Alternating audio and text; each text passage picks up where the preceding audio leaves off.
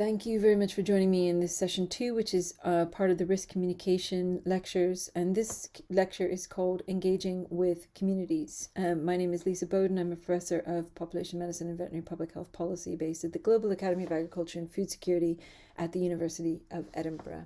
This is part of the EuFMD series in this course. The intended learning objectives for this particular lecture are to describe the components of a community engagement plan at different stages of an outbreak, whether you're talking about anticipation, response, or recovery, to think about and describe methods to engage with farmers and their networks in order to be able to understand risk perception, and then to design an appropriate crisis communication approach for different stakeholder groups in a set of different scenarios, and we'll practice this in the live session. We discussed in a number of the previous lectures what risk communication is. We've defined it. We've understood what a risk communication strategy might look like from a very high level approach. And we've talked about it in the context of a risk governance framework where risk communication is part of a risk analysis approach, which brings together risk assessment and risk management and risk perception.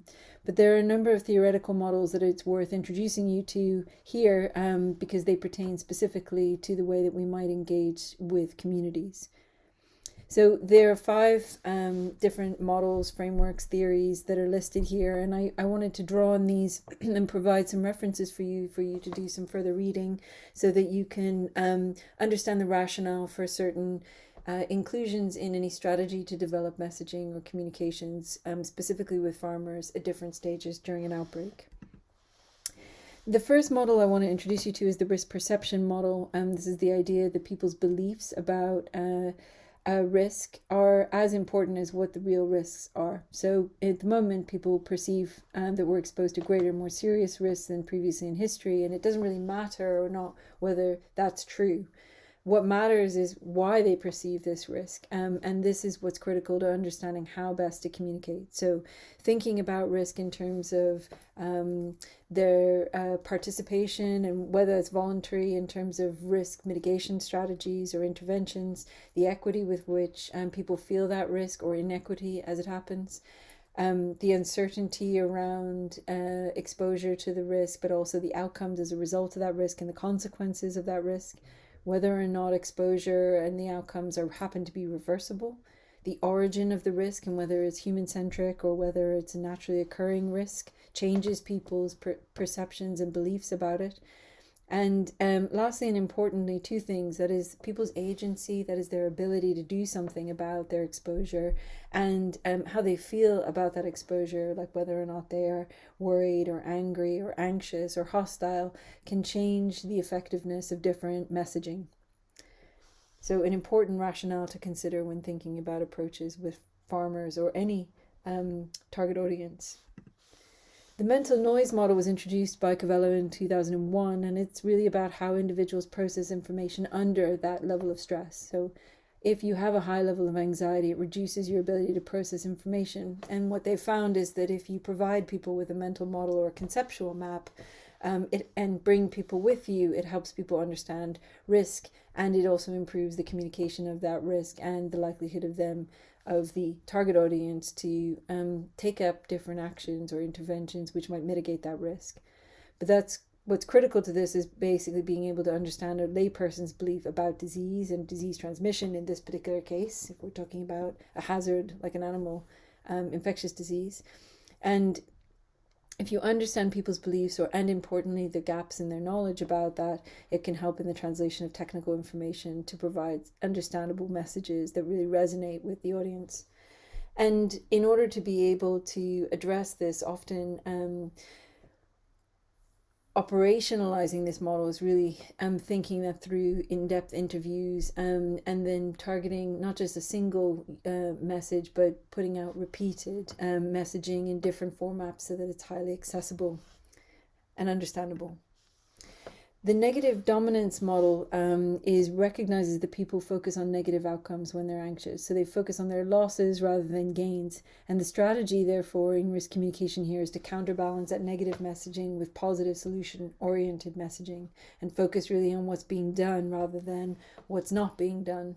And you can see some of those strategies playing out at the moment with COVID-19 in terms of vaccination. In Scotland, we have a public awareness campaign that's focusing on what we've achieved so far and not so much on what's left to go, but it's to help us get us through to the end of this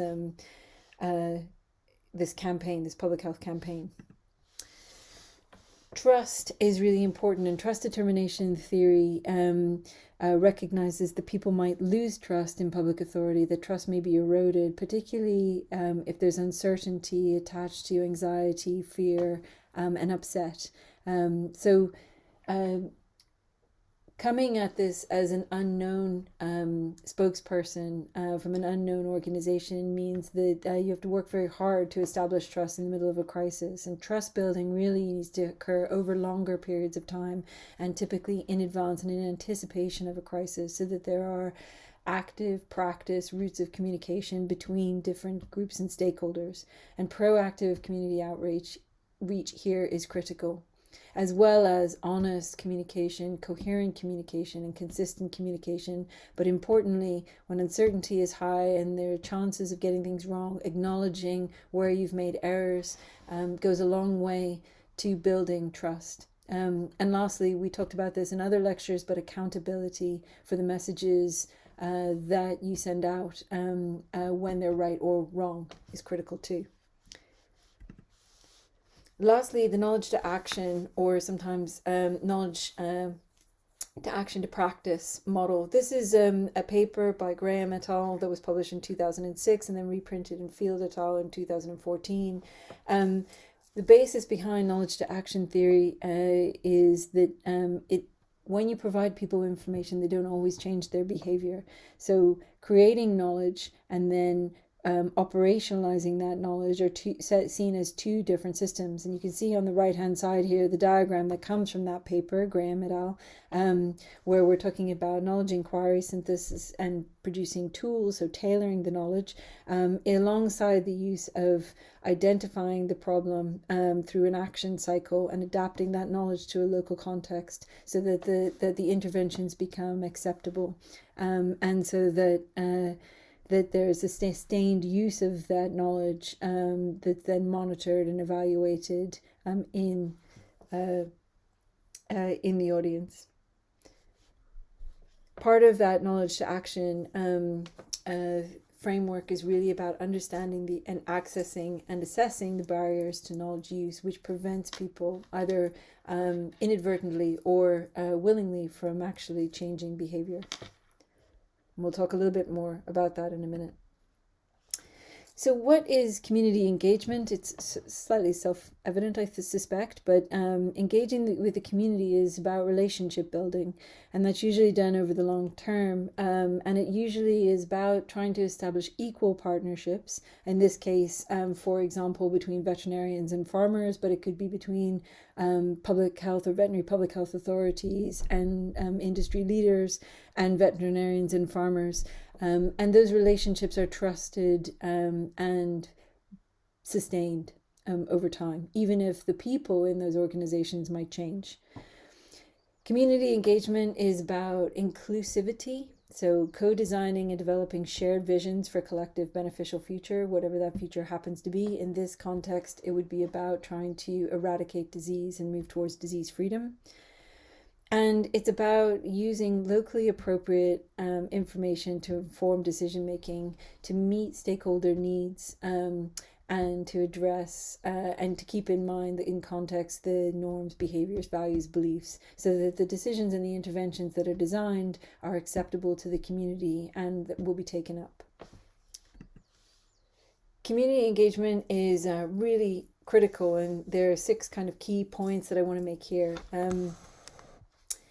It's critical because the emergency, in this case a disease outbreak, is fast moving, and we talked about this as well. People have a right to information regarding risks to their lives and livelihoods, and it's a challenging environment in which to work because there's increased anxiety and demand, not just from stakeholders themselves, but also from the people who are responding to the outbreak. There are lots of people involved in a disease outbreak that are not limited to the veterinary or agricultural sector, the farming community, but extend out into the rural economy, like tourism, small businesses, and involve different sectors. So moving out of agriculture into human public health, into water, energy, wildlife. So engaging with the right communities, and identifying who those communities are and where the leaders are and the influencers are within those communities is critical. Community engagement is important because it puts the community at the heart of the response and the communication strategy during a disease emergency. So it really empowers, it's meant to empower those individuals who may shoulder the burden of the risk, and acknowledges that they play an important role in mitigating incursion and disease spread. It is critical because it involves an understanding of who are the hard to reach and vulnerable communities. So who are the communities that are affected by the hazard and risk, and why may they or may they not be disproportionately affected. And in line with that, it's about then understanding the subsequent needs and the impact of that emergency on them. And as I said, it involves communities in the co-design of locally appropriate and acceptable responses. The people who are involved in community engagement will vary from emergency to emergency. So, but they can be thought of at different levels, at international, national, regional, local, and span the private sector, the public sector, the third sector. So they include international organizations and government representatives, but also non-governmental organizations, volunteers, civil societies, and religious organizations. They include funders or donors, the private sector in terms of thinking about innovation, logistics, and supply chains, affected communities from different sectors. So they might be farmers, but you might want to think about those communities in terms of the commercial sector, backyard sector, and influencers. So thinking about the context in which those individuals at risk are situated. So who are the key groups and community officials and leaders that people listen to in the political, religious, and traditional spheres? Who are the key national heroes that have a voice that people want to follow?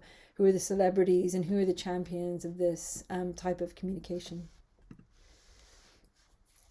This is really important for the exercise to understand what types of activities are included in community engagement. So community engagement might just be about social mobilization and increasing awareness for a particular objective, maybe done in anticipation. It might be about outreach and training programs to build up capacity, whether that's in communication exercise itself, or maybe it's about teaching farmers how to observe and identify disease. And equally, it's about education, so building up the cohort of people who are necessary to be involved in an outbreak response.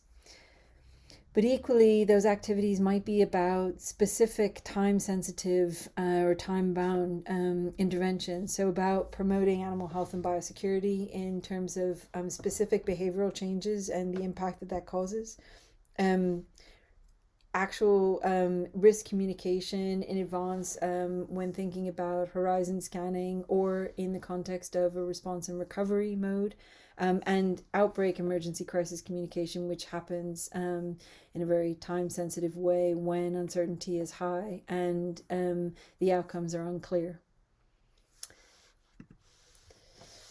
This is about looking at the different steps of community engagement, and the diagram on the right comes from the WHO, and that's been modified from the US Department of Health and Human Services and the Victoria government.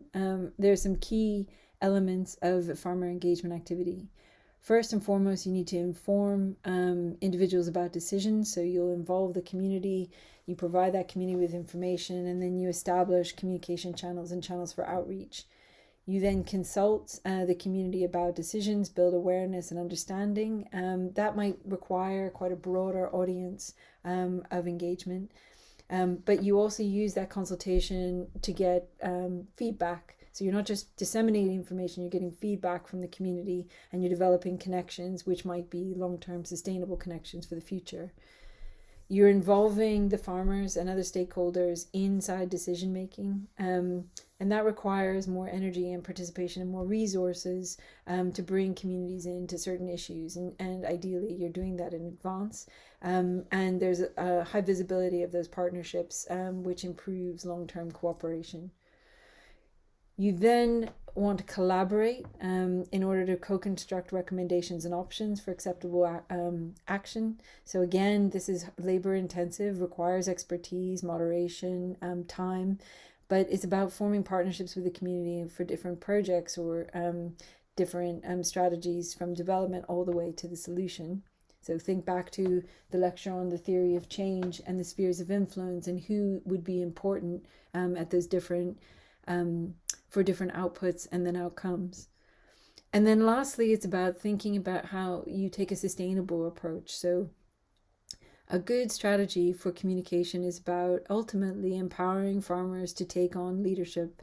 So it's about sharing that leadership and enhancing implementation for positive change. But really, ultimately, it demonstrates and rests upon a very strong relationship in which there's a defined partnership formed.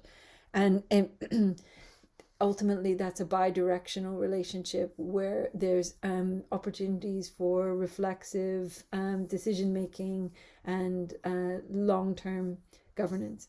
And what those different approaches mean are really like a continuum along a spectrum that you can think about in terms of time, but you can also think about in terms of different stages of development. They require different degrees of trust and relationship building and different degrees of time over which those partnerships have been built. And to some degree, some of them are very informal approaches, where there others must be more formalized and rehearsed and part of exercises.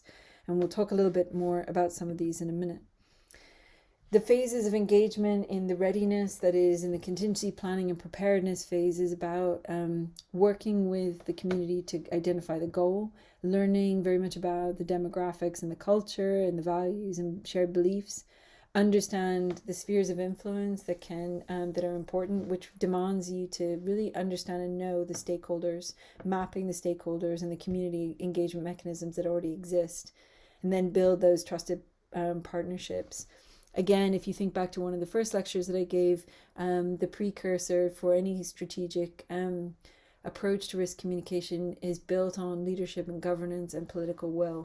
So that has to be in place in addition to capacity and information and technology systems in order to be able to share this information.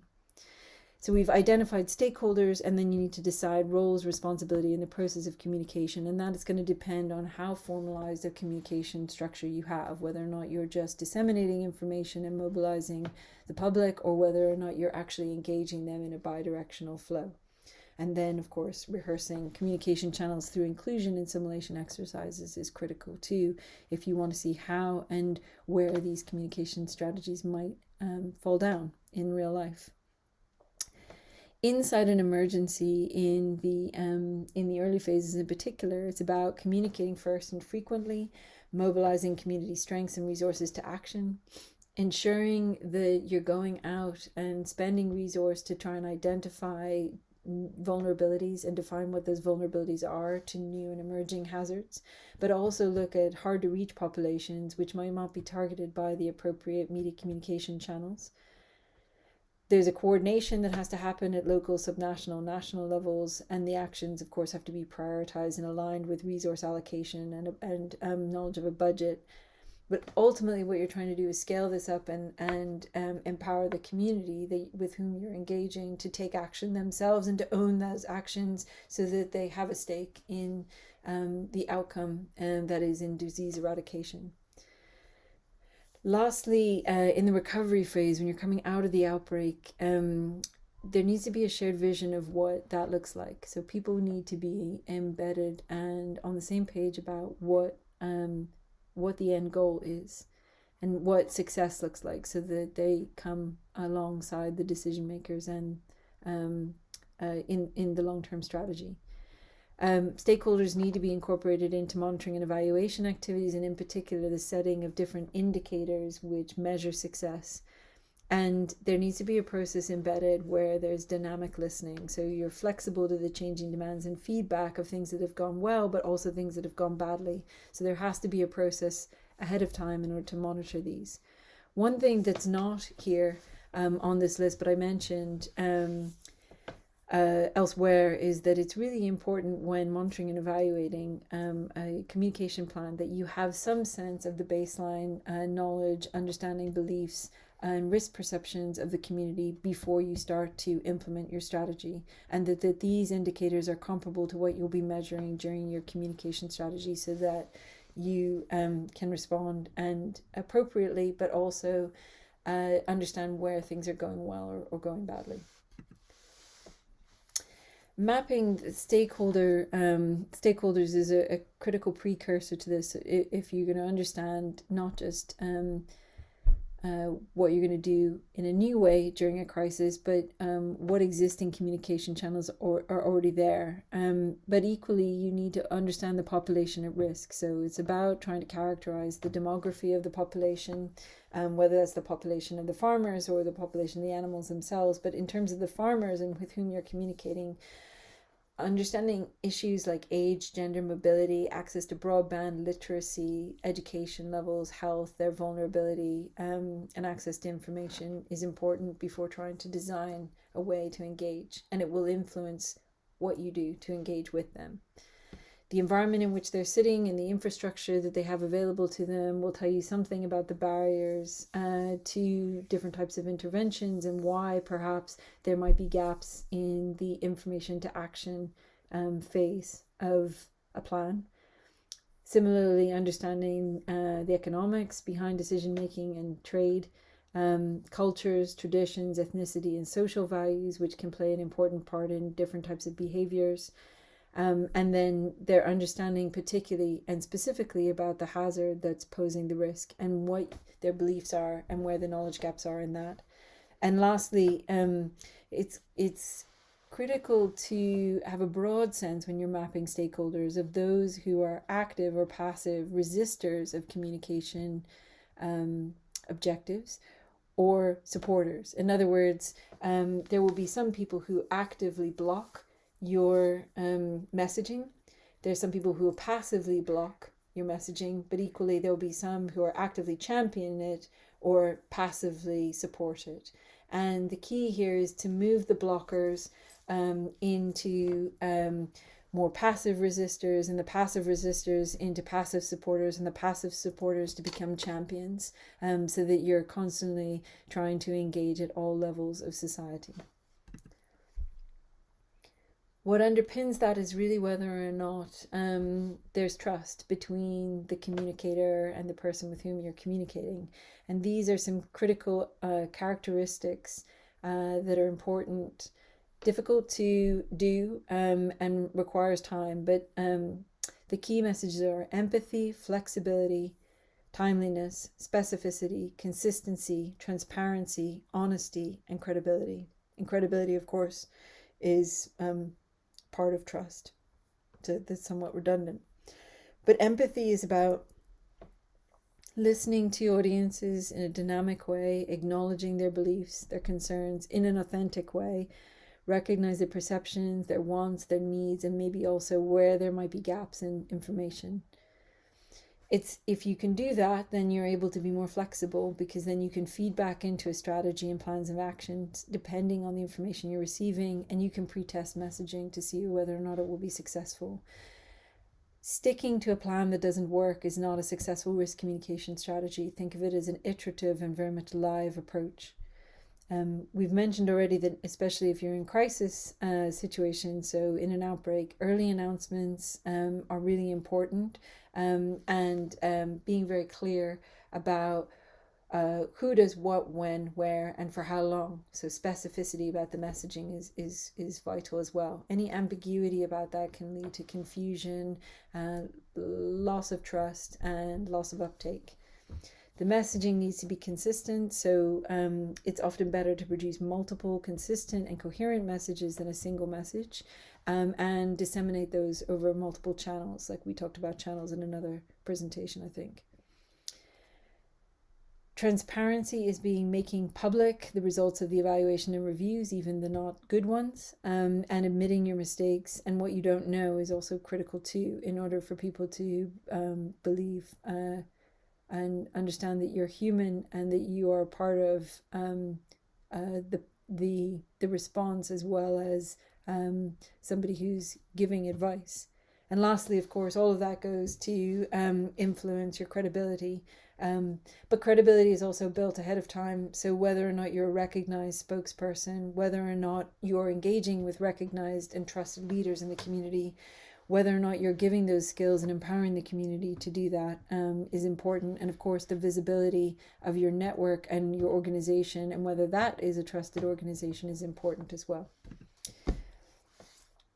So I referred to it a bit earlier when I talked about informing, collaborating, consulting. But if I want to be a little more specific here about our communication objectives, we can think about these things in terms of increasing knowledge, so informing. You can be collecting feedback and preferences about a decision or policy. That's a pull mechanism. That's consulting. And then ultimately where you're trying to get to is about exchanging information in a dialogical approach, so that you're then turning that action into practice, knowledge, action, and practice at the bottom. Just a little bit about these push models. A one-way transmission of information assumes that gaps exist due to ignorance, that information then becomes knowledge and then becomes in a change in behavior and attitudes. And I've already said that actually that isn't the case, because there's often enablers and inhibitors which prevent that from happening. This is a really overly simplistic approach, and it's an unnecessary characterization of audiences as ill-informed, but sometimes it's just useful if you're trying to mobilize society and you want to get out messages in a very large way. But it isn't particularly good for vulnerable communities or communities at risk. Collecting feedback, which is a consultative mechanism, is the pull model, and often this is done through focus groups or industry interface meetings, usually with industry leaders or political, religious, or community leaders, or people within peer-to-peer networks. And this is done, as I mentioned, either you could do this through individual interviews, or you could do this through focus groups or questionnaires and surveys.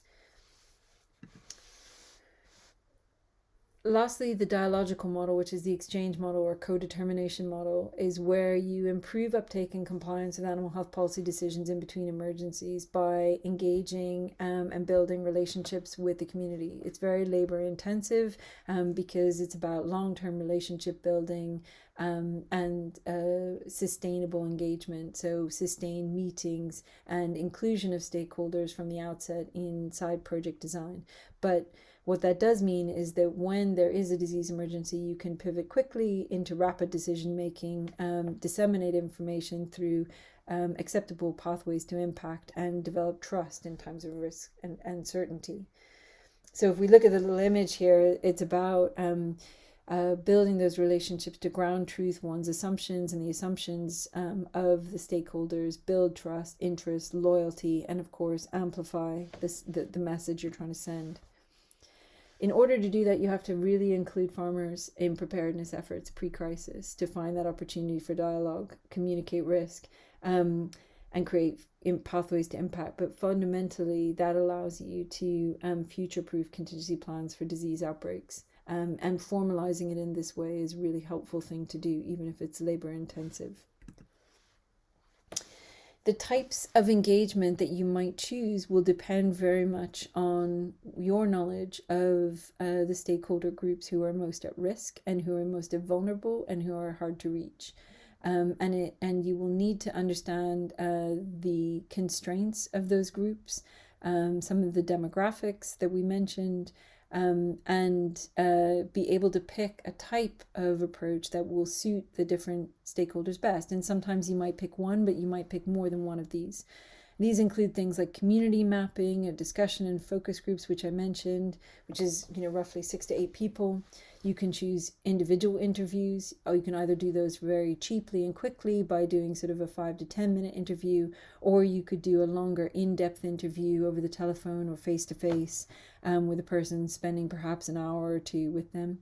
You could extend that into an ethnographic approach by doing household and farm observations, including farm walks, where you're videoing or asking the farmer to video their experiences as they walk and tell you what they're doing. You can engage people with storytelling or calendars and historical timelines to try and take people through the long-term or short-term drivers of different disease outbreaks. You can use simulation exercises if you have a long-term relationship with partners where you have formalized processes of communication and define roles and responsibilities. And lastly, in terms of long-term future-proofing for communication and strategic building, you can include stakeholders in scenario planning activities where you are co-creating shared visions for the future. So the positive side, the opportunities that this creates is there's a great opportunity for social learning for both the people who are the risk communicators and the communities at risk. There's a creation of new relationships and understandings built on trustworthiness, and it offers you an opportunity to think about different alternative viewpoints and develop empathy in terms of how people will experience the same event in a different way. And of course, it then provides a platform by which you can generally increase the knowledge base of the community over time. On the other hand, there are some constraints to different approaches. So if you are looking at focus groups where there are different people from different sectors, you need to establish ground rules. It's clear that that there will be some conformational bias in the people who bring different beliefs. There'll be different ideological viewpoints and plurality of stakeholder views and power dynamics. So you'll need good moderation and expertise and experience in conducting these. And of course, that's in combination with the time constraints. So being able to mobilize quickly is critical. And that does require some in pre-crisis training, expertise and moderation. In a group setting, it's very difficult for sensitive information sharing, and you have to be very conscious and thoughtful about the experiences of people along lines of race, gender, and other types of abilities or accessibility. So thinking in particular about vulnerability is important here. Lastly, I think there's some challenges just to be aware of, mindful of. Stakeholder engagement is really difficult to do over long periods of time. You need good investment and expertise and skills, and people have to place importance on it and have to value or have to appreciate the stakeholder as an equal partner. The positionality and power structures can change communication methods and make communication really challenging. So as I said before, you have to respect differences and diversities between groups and understand the community dynamics, which really means taking an interdisciplinary or multidisciplinary approach and bringing in the right expertise at the right time. So social scientists and scientists and researchers from the humanities and the arts are really critical to involve here alongside community leaders. The vulnerable and hard to reach communities need to be included but need to be found. So there's resource required there that's at the human level, but also potentially financial. And lastly, we talked about the theories behind trust and fear, anxiety, dismissal and distrust are all reasons that there might be poor uptake of interventions as a result of risk communication failures, and result in a failure to change behavior and a failure to achieve the outcomes that you want.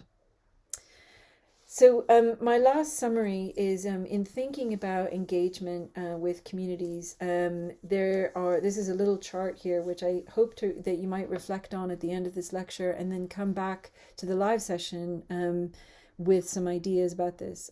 When you're faced with an outbreak, understanding where you are inside the outbreak is critical. But I want you to bring together the different lectures that we've seen around strategy development, theory of change,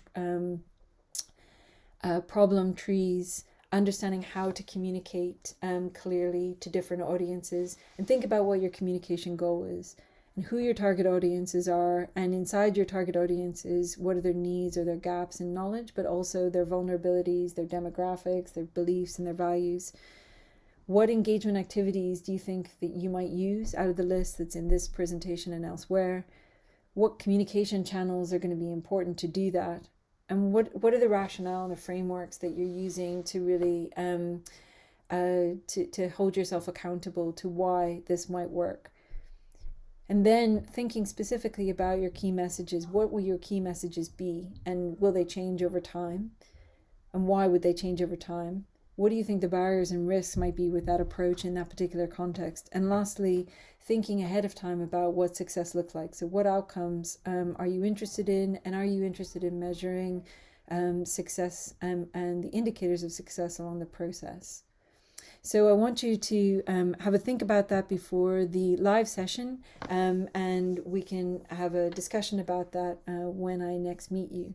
With that, I'd just like to say thank you, and obviously be in touch if you have any questions or comments about this or the other presentations. I look forward to seeing you in the last week. Thank you.